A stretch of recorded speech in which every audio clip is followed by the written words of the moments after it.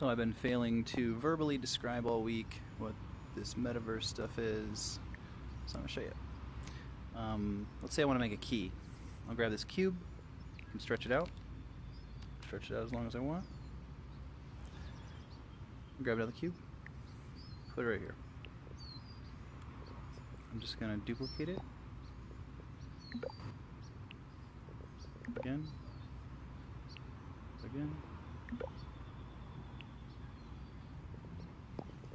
Now I can stretch that one and that one, and I can group them all together.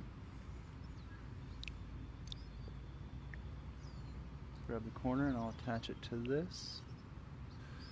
So I've started making a key, right? Okay, fast forward to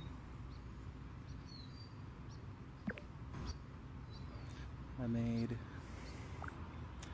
this ice cream key. You can color each individual little spot, right? Little gold ring, a cherry on top. It works. So when River takes it to the ice cream door, opens it, she can grab the ice cream cone, and dip it, it turns red, dip it, it turns yellow, dip it, it turns blue. I had to draw all of that, and I had to type in coding to where when it touches that object it changes the color of it, but it doesn't take too long once you figure it out.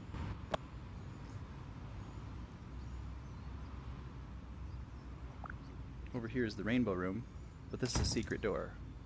You gotta put the key into the couch. It plays a gong sound in here. And then in here, River loves this room, it's her favorite. I don't know why, but she likes to jump around with these rainbows, because you can grab onto them. Oops. So then outside in the back is our educational spot. So in the backyard, Mr. Prospector made him, I'm not much of an artist. He's got some prizes for us. Once she smashes the box, inside some of them there's letters. So once she collects all the letters of her name and brings them over here to these pedestals, if she puts it on the right one, lights up and stars activate under it. It makes a little noise that I made.